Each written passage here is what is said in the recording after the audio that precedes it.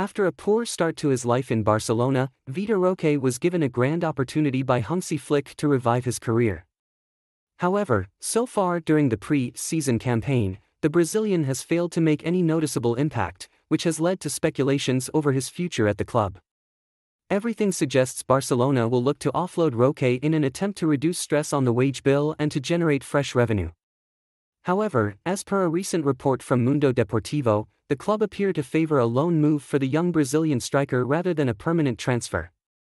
Barcelona believe that Roque, despite his current difficulties, has the potential to become a valuable asset in the future. The club are keen to give him more time to adapt to European football before making any permanent decisions. This stance is driven by their substantial financial commitment.